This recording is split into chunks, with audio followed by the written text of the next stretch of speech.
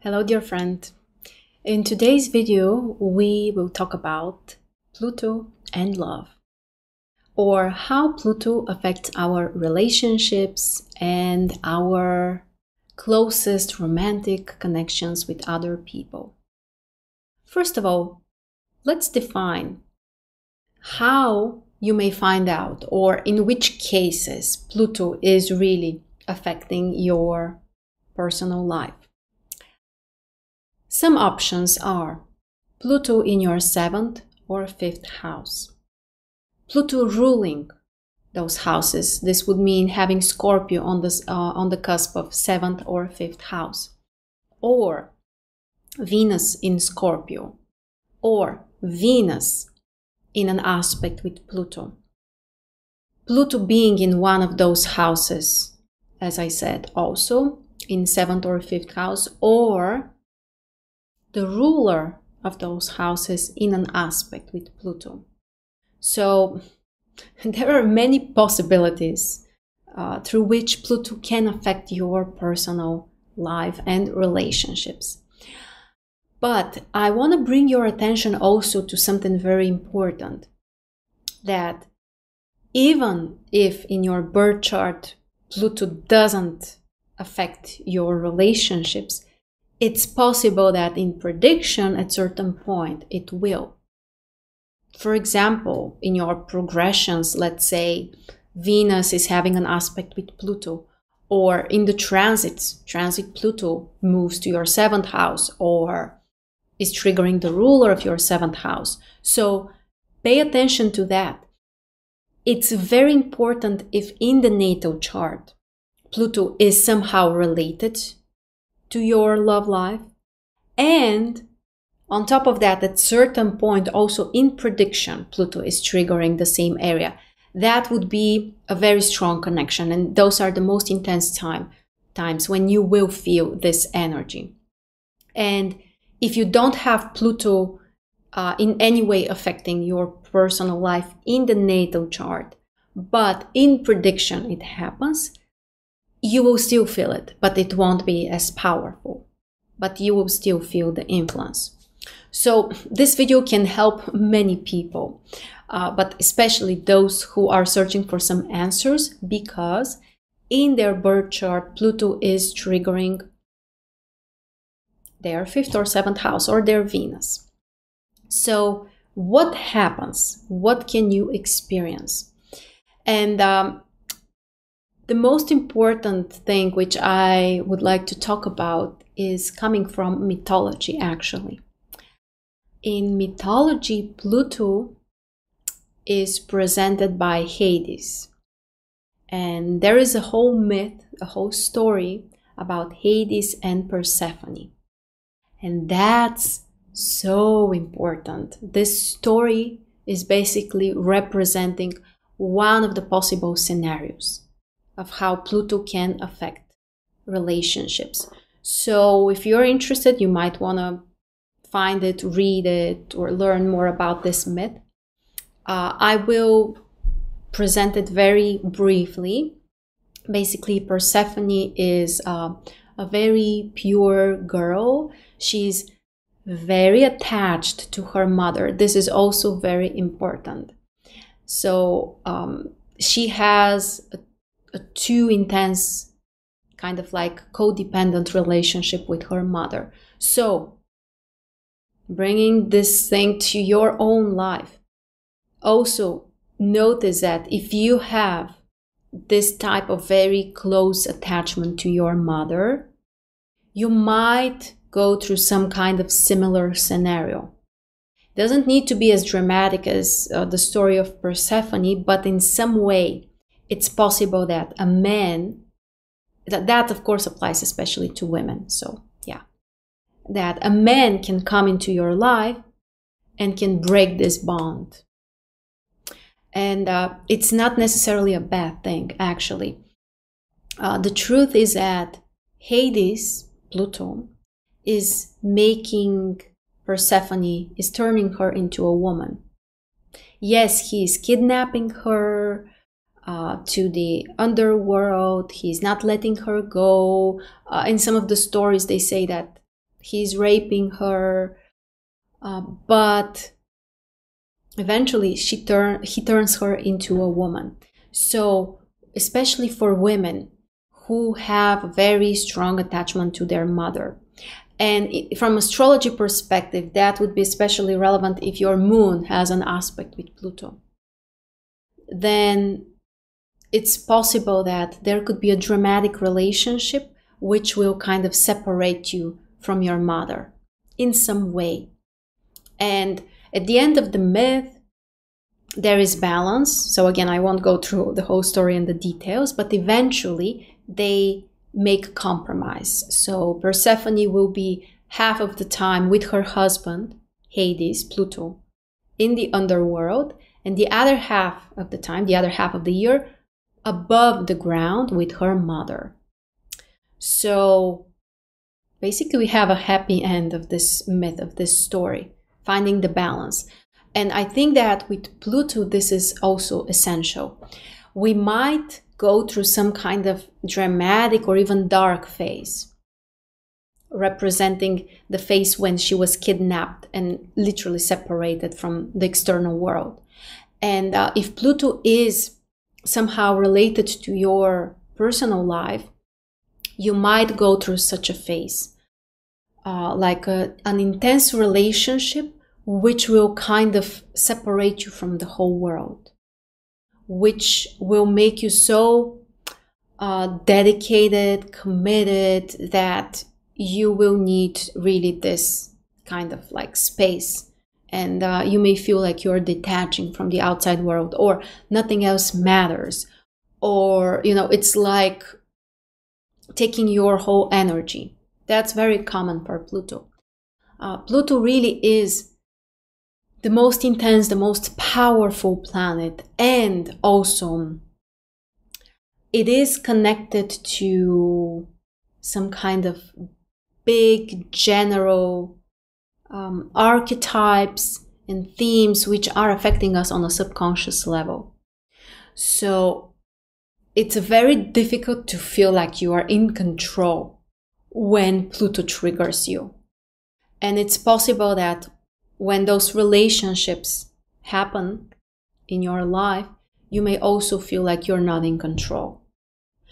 For some people, this leads to the opposite. Like as a compensation, they actually try to control things a lot, their partner, or how things will happen. But in the root, like very deep, actually, the feeling is like, I don't have control. That's why some people want to have more of it. But control is really one of the very important themes in relationships when Pluto is triggering this area. This reminds me, by the way, if you want to learn more about relationships and astrology, I have a whole training on this. You can sign up for that and watch it at any time. It's already available, so check the links below. And yeah, in this training we talk about generally how to interpret relationships, synastry, compatibility, all of that. And when you find that Pluto is triggering your personal life and relationships, you might feel like you are going through an intense transformation. Like through this relationship, you are being reborn. The truth is that at first it may feel like you are dying. At first it may feel like you are losing yourself, or you're losing control, or it's very, very deep and intense. But eventually, all of this is happening because you're supposed to be transformed, just like Persephone. From the pure, innocent, naive girl to becoming a woman and finding this balance.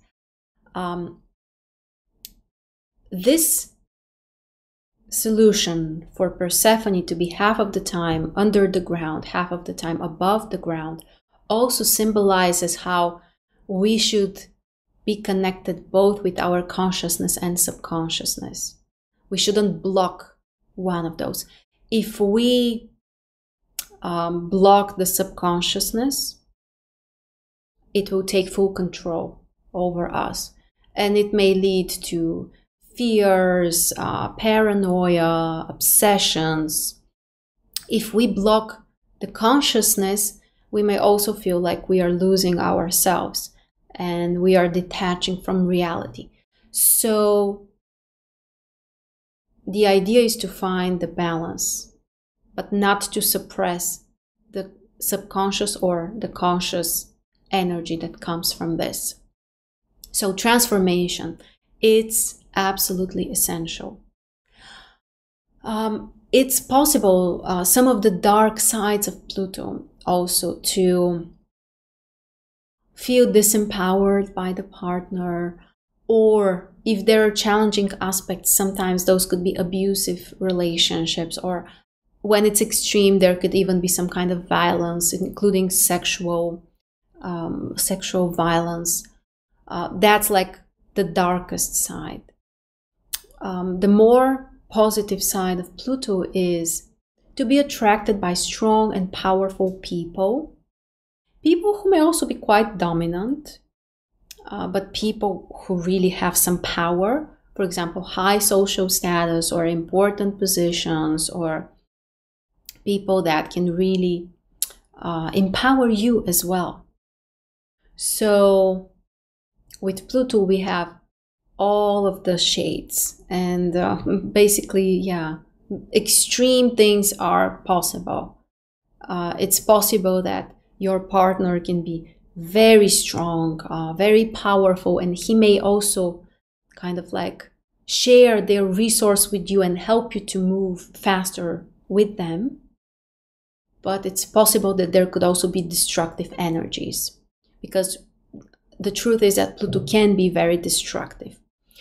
And it's up to us, like, this is very personal, how you will connect and experience this energy. Because as I said, it can really be something extreme. Jealousy is another theme that is very important for Pluto. And we have options. It's either you who can be jealous of your partner, or you might attract a partner who will be very jealous of you. And the truth is that at different points of life, we may switch roles. But in every case, like in all of those scenarios, the truth is that this energy is somewhere within you. You might project it on the partner, and in this case, they will play the role of the jealous one. But if you are in such a relationship, it means that you have this energy within you. That's it. So take responsibility for that, accept this in yourself, and try to find it, try to connect to this energy. That's how you transform it. That's how you can get out of such negative scenarios, if that's too much. Because sometimes there is like, I would say, kind of healthy level of jealousy, which just makes you feel cherished and important.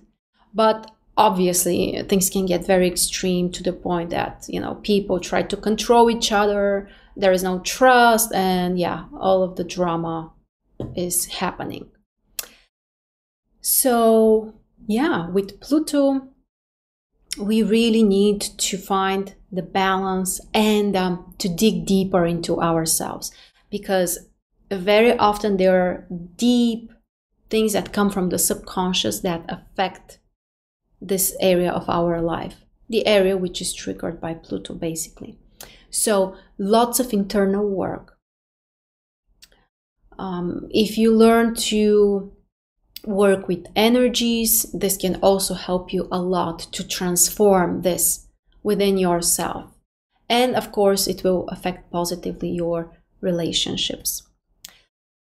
Something else which I have also seen in my practice, when Pluto is very, very connected to our personal life, we may also try to avoid this area.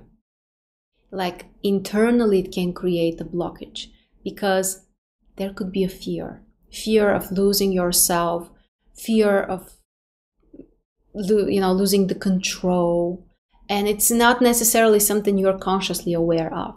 But if Pluto really is affecting your personal life and you struggle with finding a partner, like really you haven't had a partner for years, then you really need to work with that. You need to look into that. It's very possible that internally you have a barrier because it feels scary. It feels like you don't have control there. Something dangerous may happen, because sometimes Pluto may really feel like dangerous energy because it's so powerful, because it's a huge resource. So in some cases, that's how it may manifest. Nothing happening in this area. You might feel like you want something to happen, but internally this fear can block things. So this is also very important for people who struggle with finding a partner. Another thing with Pluto is about betrayal and pain and forgiveness. Very often Pluto can bring some kind of painful experience, and the lesson is to learn to let this go and to forgive. And it's not easy. When Pluto is affecting our personal life, especially if you also have other indications, for example, lots of planets in fixed signs, or strong Saturn or strong Earth energy. Generally, if it's difficult for you to let things go, you might get stuck into some kind of pain.